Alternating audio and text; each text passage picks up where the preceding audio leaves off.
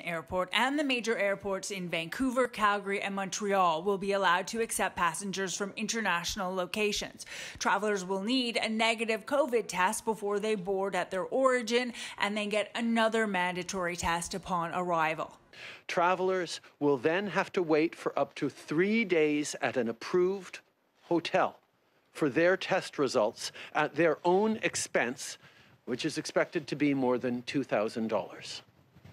Those with negative test results will then be able to quarantine at home under significantly increased surveillance and enforcement. Travelers testing positive go to a government quarantine facility for 2 weeks. Ontario's premier says the mandatory airport traveler PCR test will begin Monday at noon. Anyone refusing gets a $750 ticket. Through our voluntary airport testing pilot program, we've already identified 5 variant cases. These are 5 cases that could have otherwise gone unnoticed.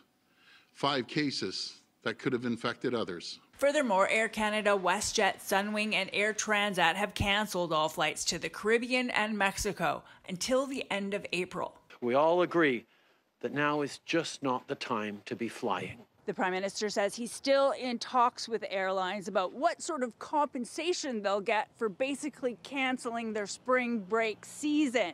He says it will be important that Canada still has a competitive airline industry after the pandemic because when it's safe to do so, Canadians will want to travel again. We might as well just have taken out the keys from the ignition of the aviation and travel industry and thrown them away for 6 months. Airline industry consultant Robert Kokonis notes the Prime Minister admits less than 2% of COVID cases have come from international travelers. And he says these measures are cutting Canada off from the world. He has just had to cancel 2 business trips due to the extra expenses announced today. I'm afraid with today's news, we're going to see for sure some players go into what we call bankruptcy restructuring. And from that, we may see some players not return. Huge deterrent. And, like I said, I don't have anybody booked. I don't have anybody in destination.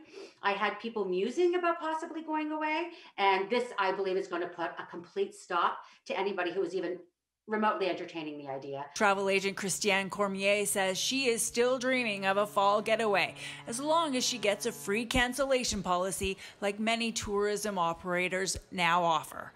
Lisa Hefner, CHCH News.